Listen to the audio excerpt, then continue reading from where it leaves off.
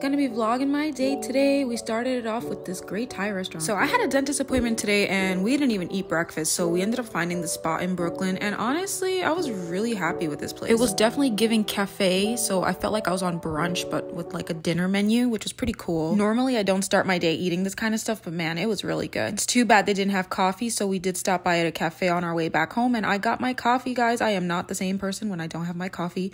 And to end it off, I did buy some pastries. I know you shouldn't eat pastries in the middle of the day, but man, I was upset today. I didn't get to vlog much, but this was it for the day. We ended off with some anime and some drinks. Meet my little kitty. His name is Maru. He is such a sweet baby boy.